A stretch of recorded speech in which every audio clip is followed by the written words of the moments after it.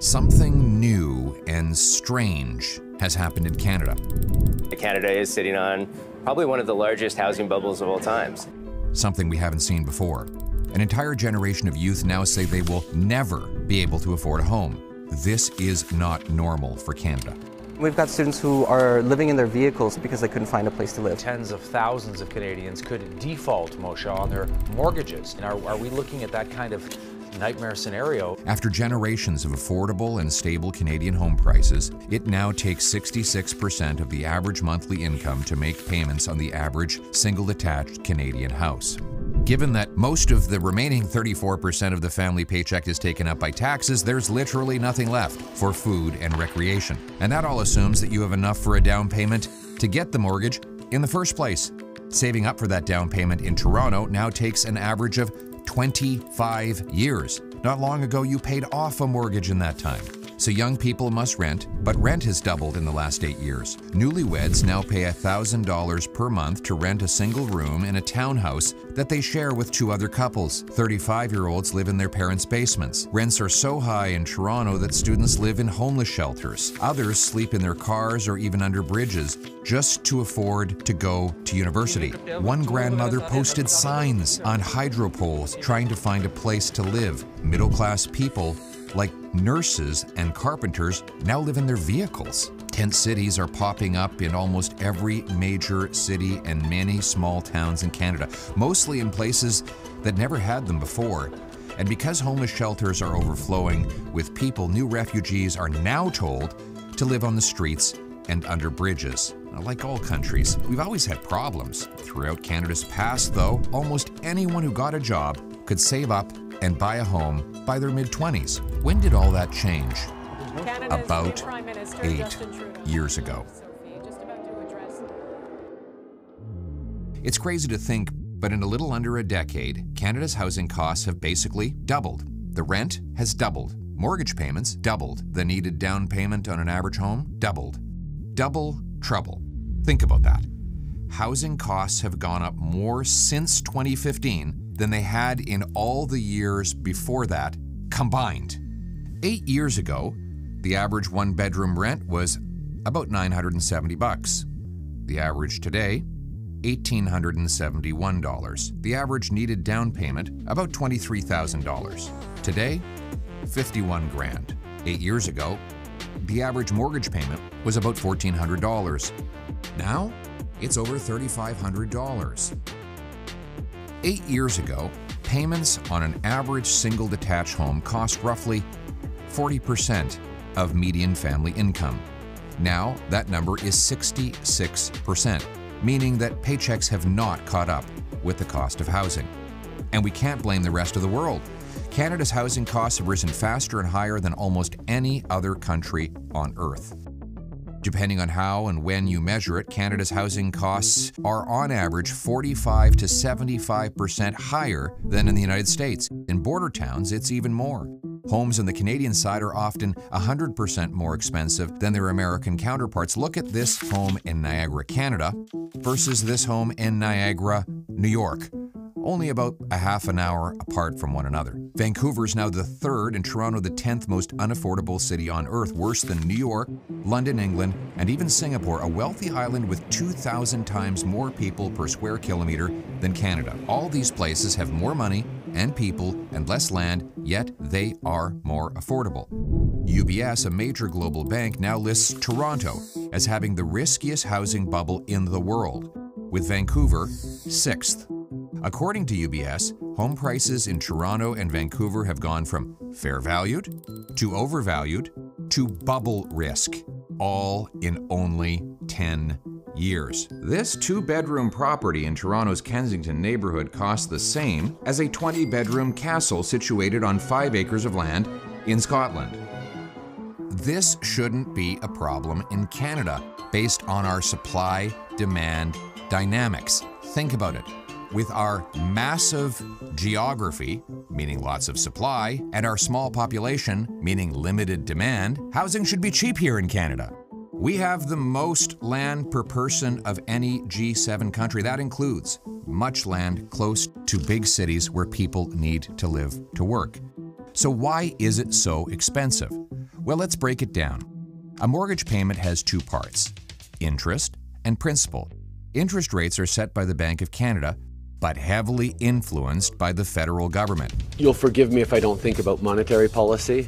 When the government borrows and spends, it bids up the goods we buy and the interest we pay. The Trudeau government has doubled Canada's debt, adding more debt than all prime ministers combined. Our finance minister has conceded that this deficit spending pours fuel on the inflationary fire. And I'm going to start with what we shouldn't do. I think that it is very important not to make the problem worse. I am very mindful of the importance of not pouring fiscal fuel on the flames of inflation. And then, a few weeks later, she poured $69 billion of new fuel on that fire. For governments to run huge deficits or borrow money, they sell bonds to investors. In recent years, the Trudeau government's spending has exploded, and they've been borrowing more than lenders will lend. So the Bank of Canada has started creating the cash. The money supply has therefore grown 8 times faster than the economy over the last 3 years. More money bidding on fewer goods, including fewer houses, equals higher prices. But the central bank doesn't just send a Brinks truck to the Prime Minister's office. Rather, they use a complicated set of transactions that they call quantitative easing. Always be suspicious when you hear a complicated word that makes no sense to anyone except those benefiting from it. Here's how it goes. First, the government sells bonds to financial institutions. Then, the Bank of Canada buys those bonds right back at higher prices. Financial corporations love it because they're guaranteed a big profit. But the consequence is not only that the government gets more easy money to spend, but the financial system overflows with cash, which often is lent out at ultra-low rates in super large mortgages, particularly for wealthy investors whose banking connections get them to the front of the line. So as you can see in this chart from the Bank of Canada itself, investors doubled the number of home purchases they made in just over a year. The black line? Well, it shows when the quantitative easing began. Cause? Money printing. Effect? Housing inflation. So the government deficits force the Bank of Canada to boost interest rates to push inflation back down. Former Liberal Finance Minister John Manley put it this way. It appears that fiscal and monetary policy are not aligned. And the importance of that alignment is key. We're still running very large fiscal deficits. The government still talks about how much they're going to continue to spend. And this is a bit like driving your car with one foot on the gas and the other on the brake. Common sense solution: stop the inflationary deficits so the bank doesn't have to raise the rates. That means cutting government waste and capping government spending with a dollar-for-dollar law that forces politicians to find $1 of savings for each new dollar of spending. By getting back towards a balanced budget, we'll bring down inflation and interest rates on your mortgage payment. So that helps address the interest cost of the mortgage payment. What about the principal, which is determined by the home price? Canadian prices, which are so much higher than in other countries, are determined by supply and demand. We have the fewest houses per capita in the G7, even though we have the most land to build on. We have fewer houses per capita today than we did 8 years ago, as population has outgrown home building. Canada built fewer homes last year than it built in 1972, 50 years ago. Consider this. In 1972, Canada's population was 22 million, and we built about 230,000 homes. In 2022, Canada's population was 39 million, and we built about 220,000 homes. In other words, far more people, far less home building. And the shortfall is only growing. Canada's housing agency, the CMHC, predicts a 32% drop in home building this year, as higher interest rates and red tape are blocking construction. The agency projects that we will be 3.5 million homes short by the year 2030, based on our current estimates of building and population growth.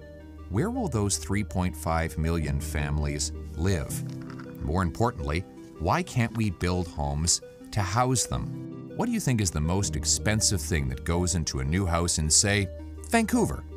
Is it labor? Lumber? Land? Nope. Government. A CD House study added up all the costs of labor, materials, land, and profit needed to build a home and compared it to the final sale price. In Vancouver, the gap was nearly $1.3 million. That gap, or as I call it, the gatekeeper gap, is the cost of government permit delays, changing rules, pricey consultants, lawyers' fees, charges, taxes, etc. Another study showed Montreal's city government blocked 24,000 homes. The city of Winnipeg, meanwhile, just lost a lawsuit because it tried to block the construction of nearly 2,000 homes right next to a newly built transit system.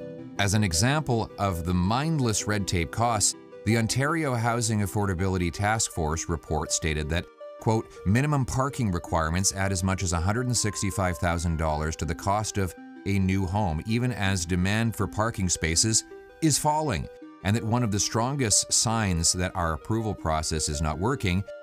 Of 35 OECD countries, only the Slovak Republic takes longer than Canada to approve a building project.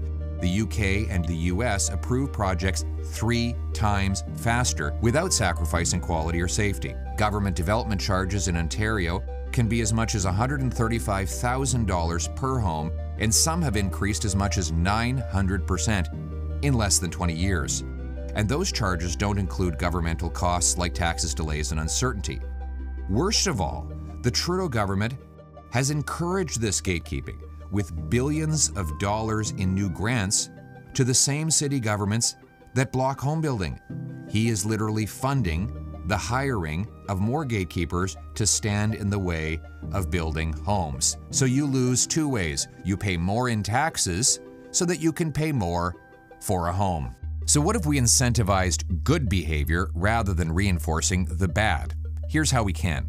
The federal government spends about $4.5 billion on direct and continuous municipal infrastructure transfers. Big city politicians care about getting that money more than anything else. They'll only permit more home building faster if their federal money depends on it. My common sense plan? 1. Require big cities to complete 15% more home building per year as a condition of getting federal infrastructure money. 2. Give building bonuses to cities that exceed the 15% target. Dollars should be based on housing completions, not promises. 3. Require federally funded transit stations be permitted for high-density apartments all around it, and withhold federal transit grants until the apartments are built and occupied.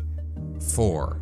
Sell off 15% of federal buildings and thousands of acres of surplus federal land suitable for housing. Instead of funding promises, the federal government should fund results. It should link the number of federal dollars big city governments get for infrastructure to the number of new homes completed. Money should flow after the keys are indoors. Pay for promises, get more promises. Pay for results, get results. The good news is we have examples of success. Look at the Squamish Nation and their development in Vancouver. They've approved and begun building on 6,000 apartments and condos on just 10.4 acres of land. That's nearly 600 homes per acre. Now, they could do this because, being a reserve, they did not need to follow Vancouver City Hall rules.